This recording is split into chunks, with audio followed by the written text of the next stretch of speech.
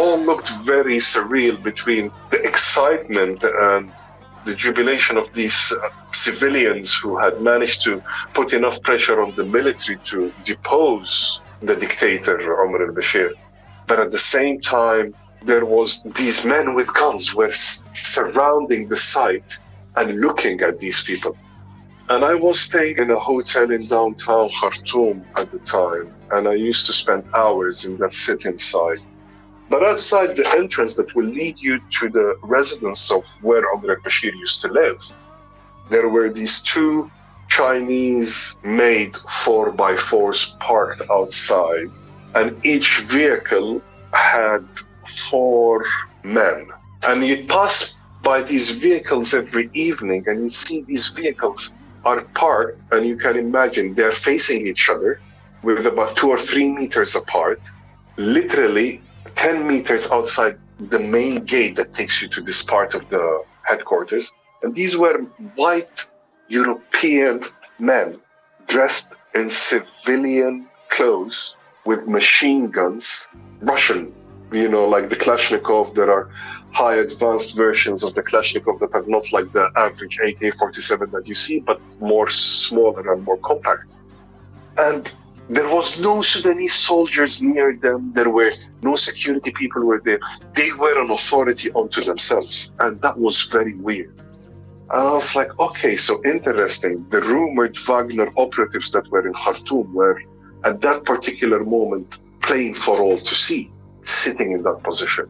I kept on driving past that position for that first week I was in Khartoum, because I was also reporting on the whole story to the BBC. And there were moments when me and my colleagues were like, who are these guys? What are they doing here? And why are they sitting like this with guns on their laps, visible for all to see? So who are these people? And what are they doing in Khartoum, the capital of Sudan in northeast Africa? Well, just under 3 years later, in February 2022, an investigation revealed the answer.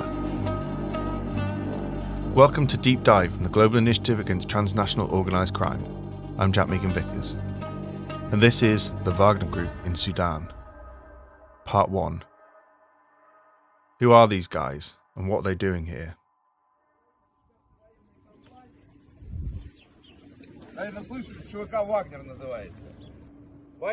Now, I'm sure many of you saw this video from mid-September last year, as it was all over the news.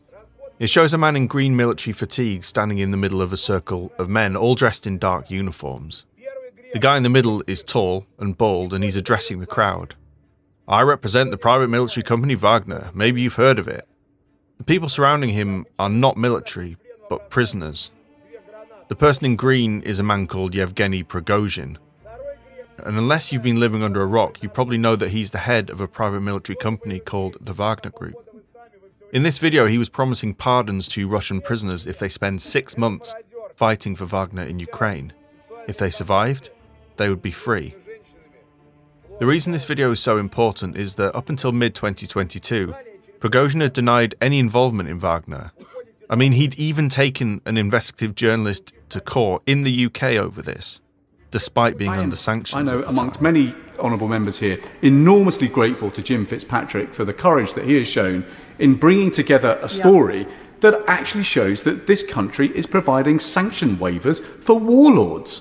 We have given the green light for Putin's chef, Prigozhin, to hire London lawyers to fly to St. Petersburg to prepare a case in English courts to silence English journalists. I have gone through the email traffic that is the background to this story, and it has lawyers, some based in London, debating how to attack Elliot Higgins, not Bellingcat, because of course the individual is always more vulnerable than the company.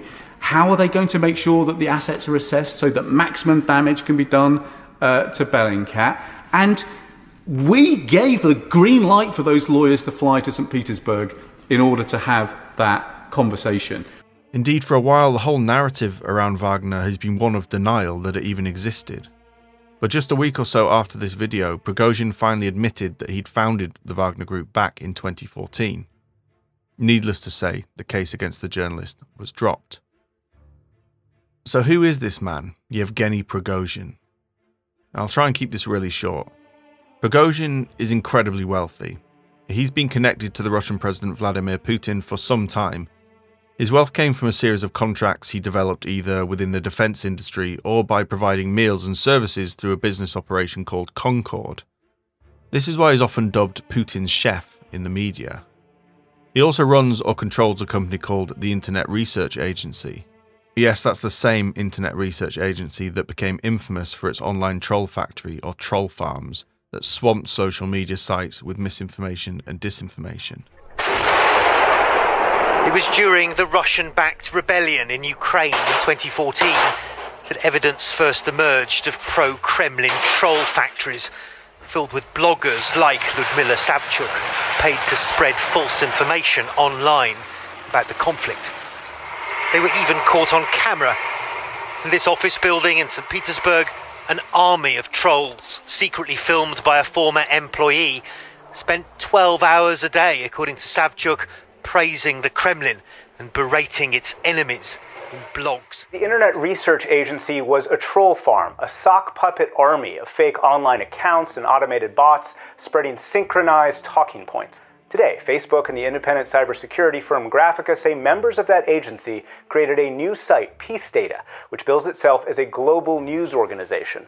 Its stories are designed to criticize Biden from the left, to steer possible voters away from his campaign. It was also hostile to Trump, revealing the main Russian goal remains the same: sow division. In 2014, he went on to found Wagner, as we said, and the rest is history. Since the full-scale Russian invasion of Ukraine, the Wagner Group went from shadowy mercenary outfit to almost exhibitionist in its public profile, with Prigozhin making regular social media appearances and the company opening the doors to a shiny new headquarters in St. Petersburg. The Wagner Group has spent much of the war in Ukraine stuck around the city of Bakhmut in Donetsk, as Ukrainian forces have put up a determined defense against the invaders. But this episode isn't about Wagner in Ukraine, although its actions elsewhere have a direct influence on that conflict. No, this episode will focus instead on Wagner's operations in Sudan. Russian troops are closing in on the capital. Their military vehicles have been filmed entering the city, and in the last few hours, multiple explosions have been reported. Exact figures are unknown, but there are reports of large numbers of Ukrainian casualties, both military and civilian, since the invasion began, and of Russian military deaths. Streams of people in cars. So I think the best place to start is with a story.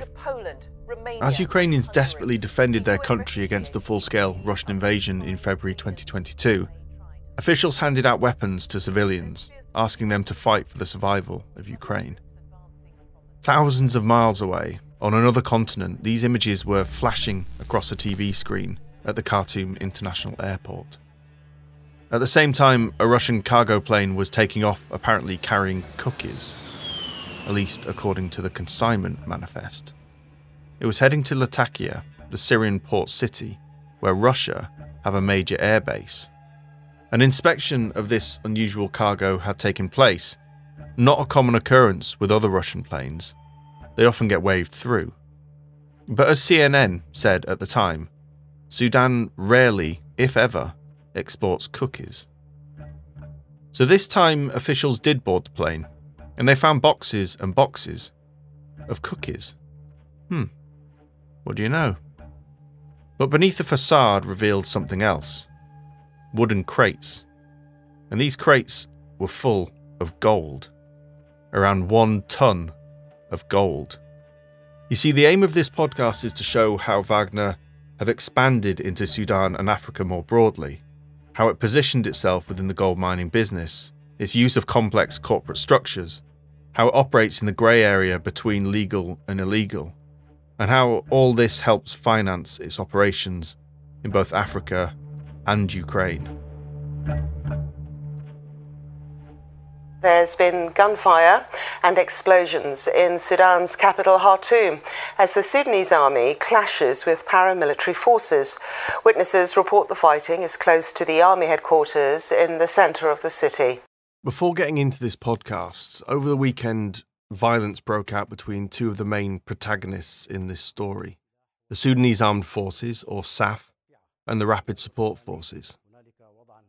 This clip was from Sudanese state television, and you can hear the gunshots as the Rapid Support Forces entered the building, took control, and cut the live feed.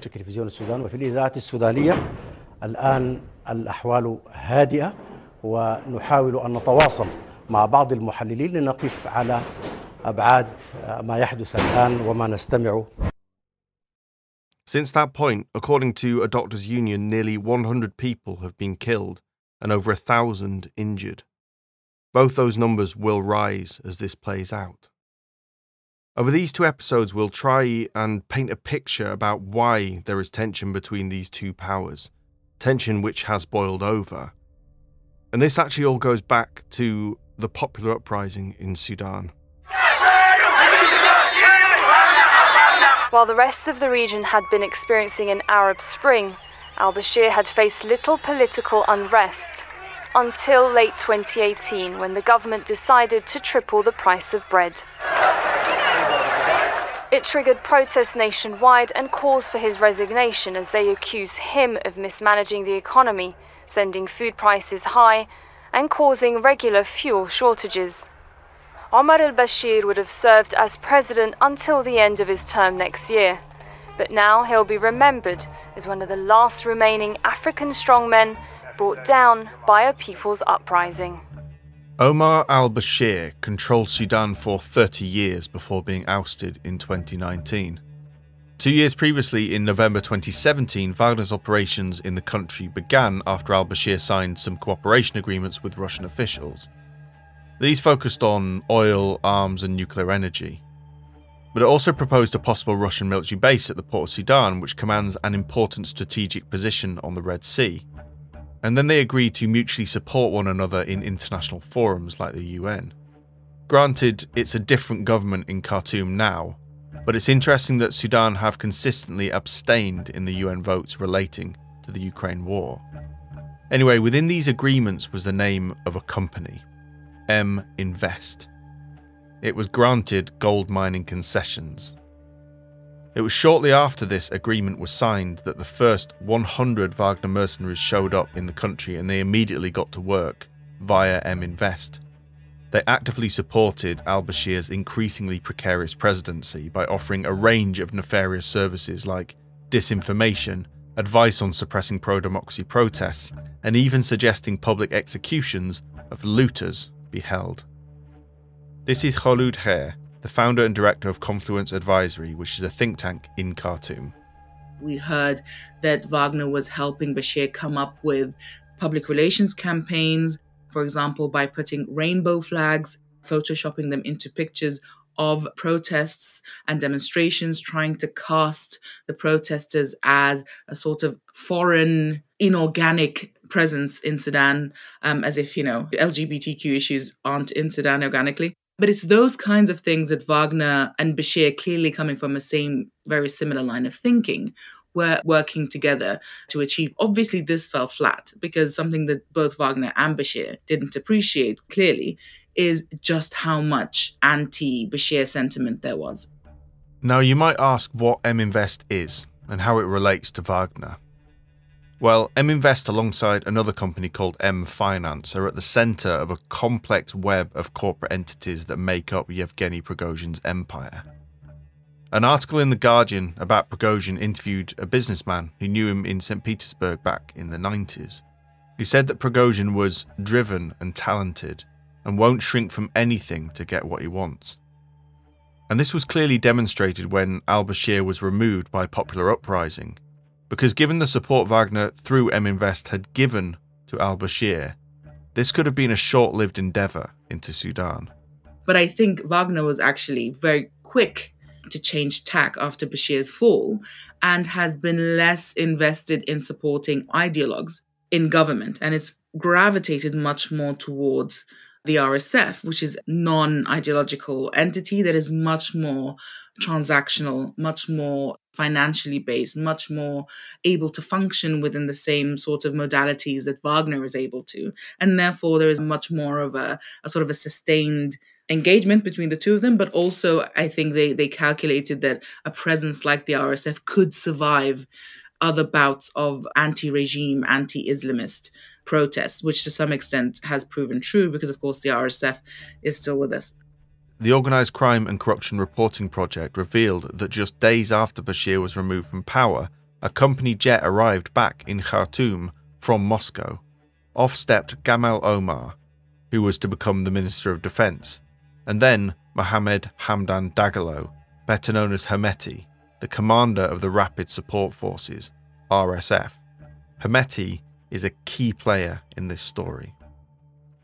Oh, and the jet that they flew on was owned by a Prigozhin-affiliated company that had been placed under US sanctions in September 2019. The result of these meetings was an agreement to adhere to the previous established military agreements. Within days, Prigozhin and Wagner had pivoted, adapted, and forged a new pragmatic relationship with the new ruling elite. Here's Ken Opala, the Field Network Coordinator for East and Southern Africa at the Global Initiative Against Transnational Organised Crime. It's very interesting you're asking this question because during the research for the report, I spoke with a human rights advocate who is based in Darfur. And he told me this: to make headway in Sudan, and if you are a potential investor, you must have to know the big people in authority, and in this case, the military. And Russians understand this, understand the opportunity presented by a patronage. So the main objective of the Russians in Sudan is not to protect the Khartoum political power, but essentially to benefit immensely from the country's mineral resources. So Russians are ready to support any government in Khartoum that gets in power. You remember when President Omar Bashir fell out of favor with the citizens and he was ousted. The Russians moved fast to support the new regime. A second military coup followed just 2 years later, and the country is now run by a sovereign council. Hemeti is now the deputy head of this ruling council.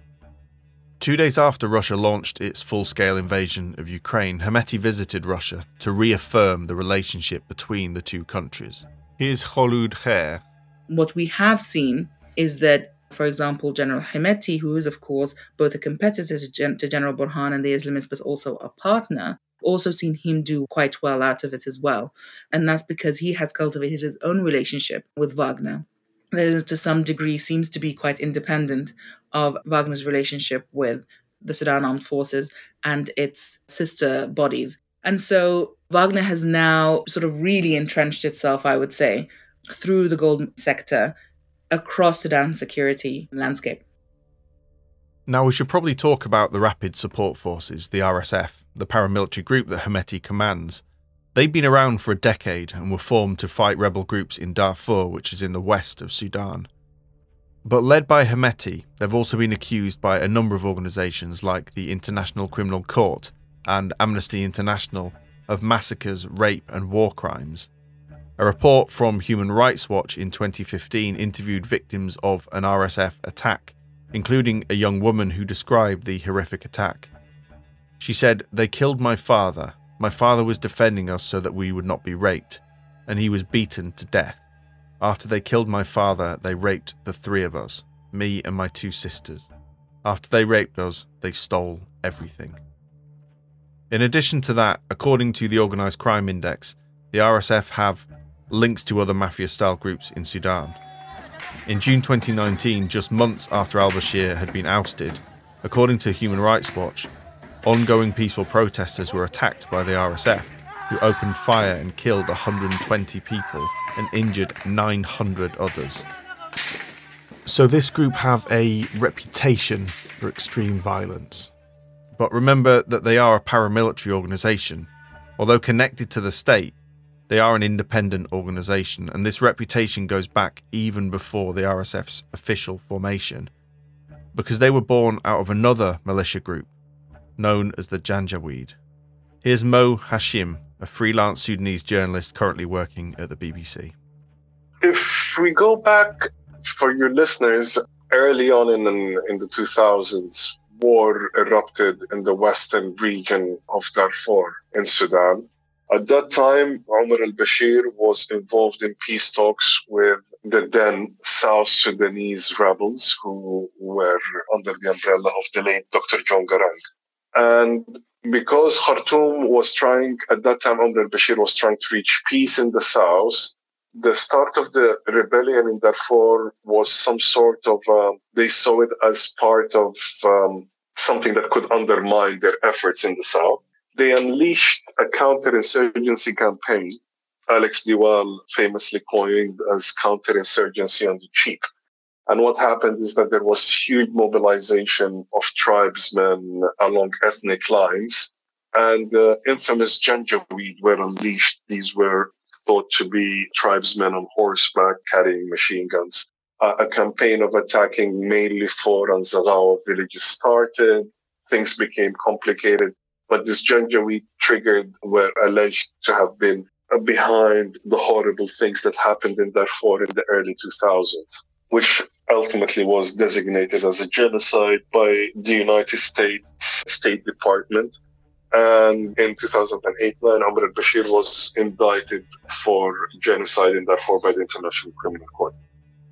Hemeti was a commander in the Janjaweed before splitting away with thousands of fighters. This force under Hemeti was then brought in as an auxiliary force to the Sudanese military under the name the Rapid Support Forces, which has grown to be a power unto itself since the revolution of 2019. Part of the current disagreements between the two sides is related to the incorporation of the RSF into the Sudanese military, demanded by both the army and pro-democracy groups. Now, I think it's important to understand that the independence that the RSF has causes a lot of tension with the Sudanese Armed Forces. Tension that exploded this weekend, including Sudanese military brandishing the RSF as rebels who spread lies. Hemeti came back at Al-Burhan and during an interview with Al Jazeera called the leader of Sudan a criminal, devious and a liar, a corrupt man, a thief who destroyed Sudan.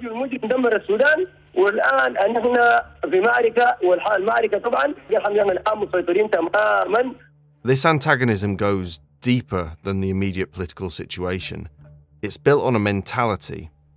These two powerful forces come from very different parts of Sudanese society. Justin Lynch, a researcher and author of Sudan's Unfinished Democracy, can explain. I was in West Darfur in the summer of 2021, and this is an area that had seen huge conflict over the previous year. And it was an area that had a big displacement camp that had perhaps 30,000 people who were from the non-Arab tribes. And I remember speaking to one of the people in this village, and he was an RSF soldier. And there had been a recent attack on this displaced population that had caused the entire village to move. The village had been burned down. There were, I think, a couple hundred people who had died. And so I was asking him, what happened here? And what really struck me was this sense of victimhood that the RSF soldier felt about himself and the Rezagat community. The way that he described it was that there had been an argument in the local market and one of his cousins had been murdered. And so because of that, the RSF, and he was involved in this, responded by torching this entire village, killing people, and really in what would be described as a war crime, right? And he wasn't hiding this at all, right? He was just a very matter of fact, this is what we did. There was this argument that took place. We responded by burning this entire village and by killing people because, that's what he described and what he thought of as being fair and as a proportionate response. So the broader point here is that the RSF and the troops themselves feel a sense of victimhood. And in some ways, they do have a logic because in Darfur, these Arab groups have always been looked down on from the riverine elite who are from the center of the country, who have always ruled Sudan. The Arabs have always been viewed as a lower caste. And so their worldview is very much a sense of victimhood, that they're always being blamed for things. And this example, I think, it really struck me because it showed how quite obviously there was, one group that had been the victims here, right? There was 30,000 people who had lost their homes. There was just miles and miles and miles of burned down homes, burned down villages. And still this RSF soldier felt like he was the victim, right? And I think that speaks to the broader mindset that the RSF and that Hemeti has. You know, if you speak to him and if you get readouts of his meetings, Hemeti is always saying, I'm being blamed for everything. The Sudanese Armed Forces are blaming me for attacks that take place. I'm always the one being blamed for this. He really sees himself as really the victim in all of this. I think that is hard to sometimes conceptualize, right? Because he is involved in a lot of corruption and his forces commit many atrocities. And so that dichotomy is very difficult to understand. But I think once you spend a long time interviewing and speaking with RSF soldiers and even Hemeti himself, you get a sense of his worldview. And that's a sense of victimhood that I think is really fundamental to understanding how he operates and his perception and his actions. The current clashes are the culmination of days of escalations. On the 13th of April 2023, the Sudanese army issued a warning to the RSF. They warned against any deployment of RSF troops in Khartoum without their approval. This comes just a day after the Sudanese military surrounded a small force of RSF in Merowe in the north of Sudan, who'd strayed too close to military planes belonging to Sudan and Egypt. This resulted in a standoff. Witnesses told Reuters that gunfire was heard in Merowe on Saturday the 15th, and on news reports you can see smoke rising from a military base in the city. The independence of the RSF is not just militarily and its mentality, as described by Justin. According to Global Witness, RSF have also tried to achieve financial independence from the state, and they have achieved this through the capture of Sudan's gold industry. A human rights lawyer based in the region spoke to the GI and said that Hemeti had, and I quote, built gold mines on human skulls and graves. Gold is essential to the survival of the RSF. Here's Kholoud. Having the contacts that the RSF has, being both a formal and informal organization, they are able to transfer gold, they're able to mine for gold, they're able to buy gold from artisanal miners very easily compared to, for example, other economic rents that might be available. But it's not just the RSF that has relied on gold to maintain its operations, but with the RSF's control very much over Darfur, it has been able to lay claim and continue to control many of the gold mines in Darfur, something which the government of Sudan is less able to do.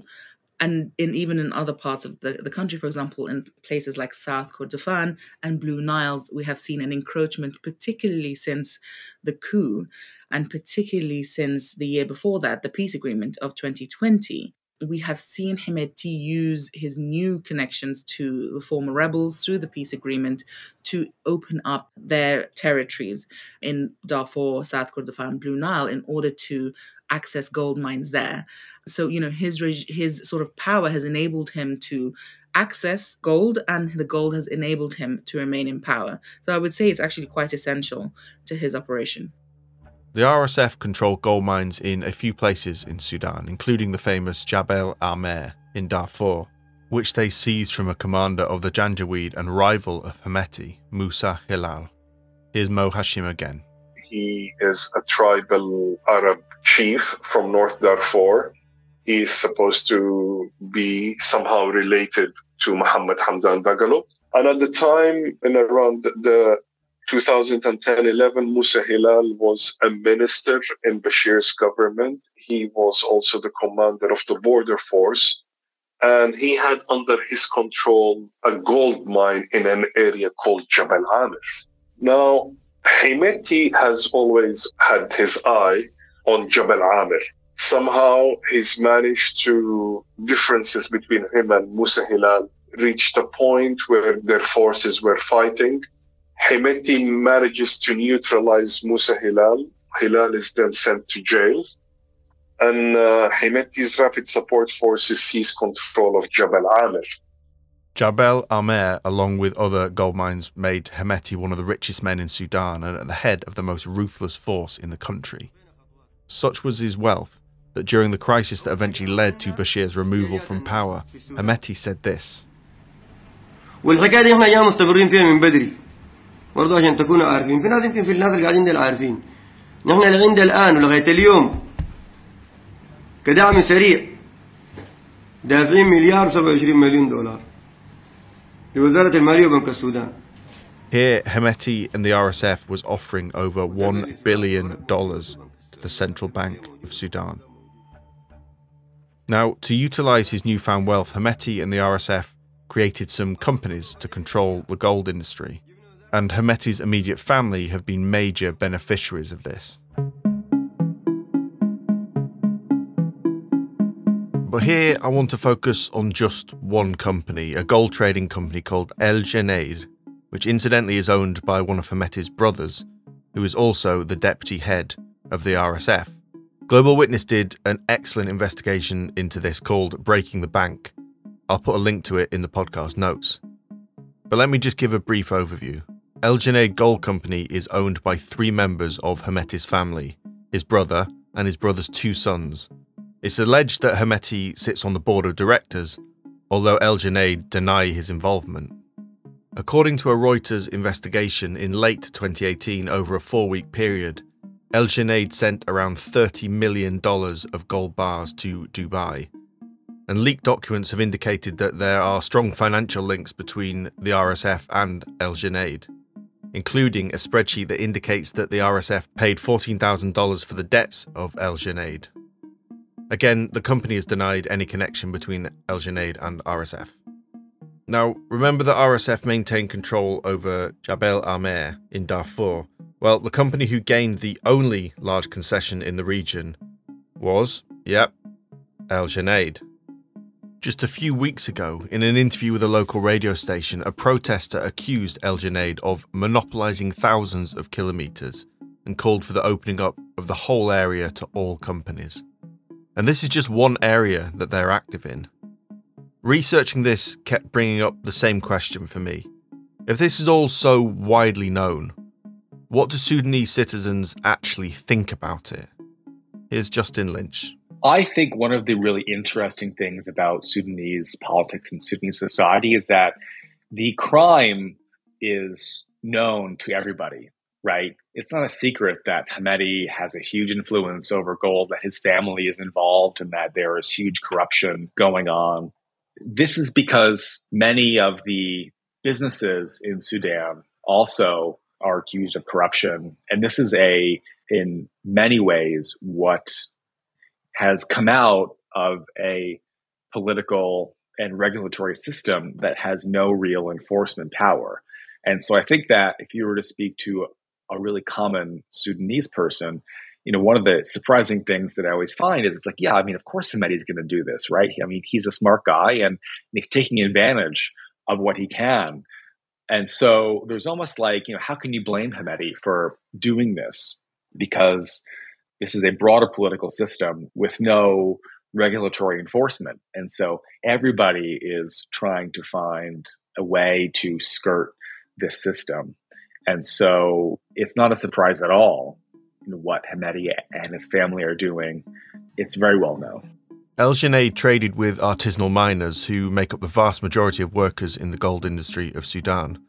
They use chemical products like mercury and cyanide to separate the gold from the rocks, causing serious health conditions in not only the miners, but also those who are exposed to the poisonous water that can contaminate local watercourses. El Junaid used to collect the leftovers, the byproduct of artisanal mining, the piles of soil called tailings. This is gathered and taken to a processing plant. It's a process called heap leaching, which means that the tiny and microscopic pieces of gold are separated from other minerals using a cyanide solution, which binds itself to the gold. The solution then passes through some channels and can be recovered from what's called a pregnant pond, and then the whole cycle can begin again. Using cyanide recovers about 70% of the gold, whereas using mercury recovers around 30%. Some artisanal miners in Nyala, South Darfur, staged a protest against the mining practices of El Junaid. One of the protesters said that the mining had caused the spread of diseases and the deterioration of the environment, pointing to ponds that violate specifications and mining laws using toxic mercury and cyanide, and called for the use of safe methods. This is just one example of protests about this technique and the environmental damage that it's done. Nyala, incidentally, is another location that reports of violence had erupted over the last few days, with the Sudanese Armed Forces claiming to have maintained control of Nyala International Airport after an attack by the RSF. So now we have a spanner in the works. The current clashes between the military and the RSF. What will this mean for the RSF and its control over large swathes of the gold industry?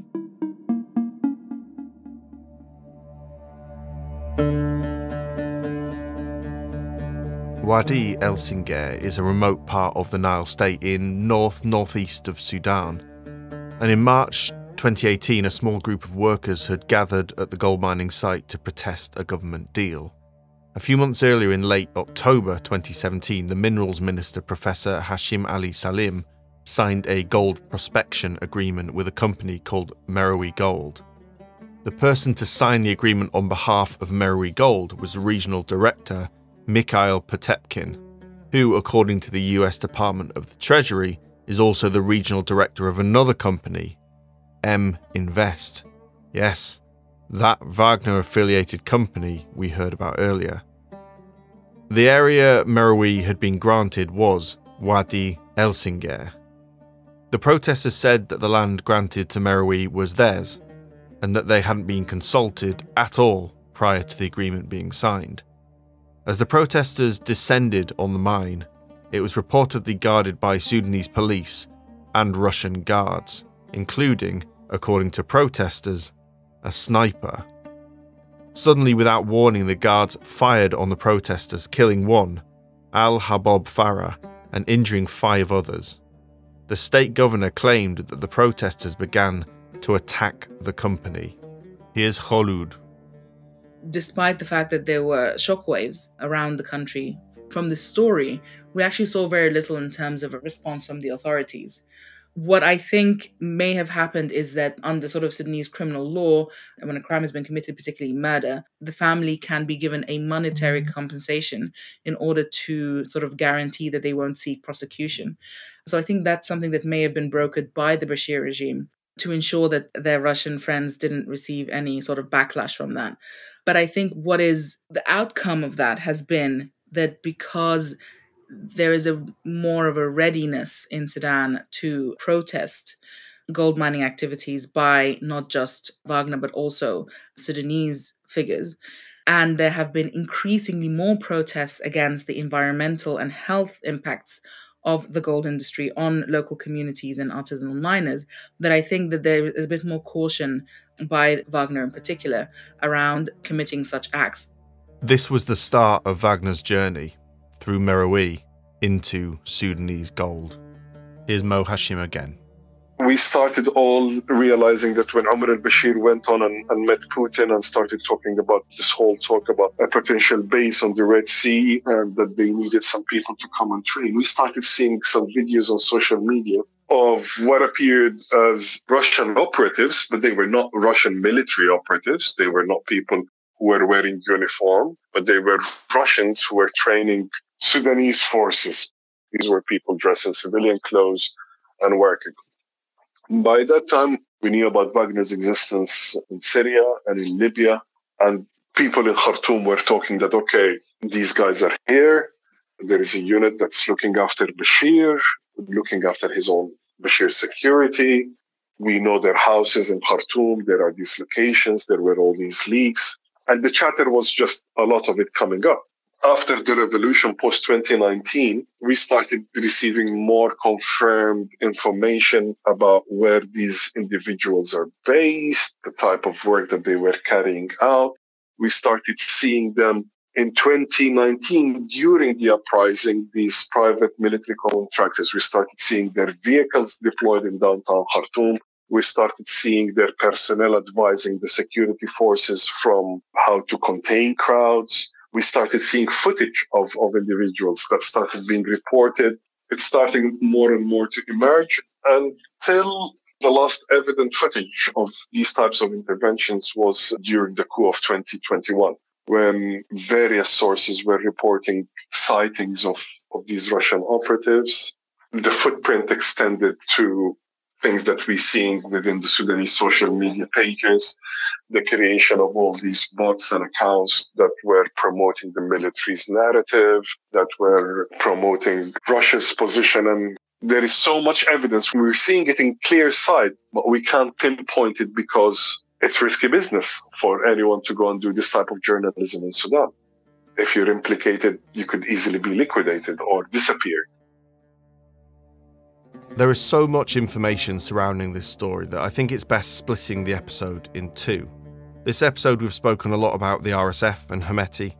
This was to help you understand how the gold industry operates in Sudan. But with the current violence, one thing to consider is what this means for Wagner, who allegedly work with both sides of this conflict. And we'll explore this in more detail in the next episode when we look at the ways in which Wagner has infiltrated the gold industry in Sudan and how it operates in other parts of Africa, and a cache of leaked documents directly from Wagner.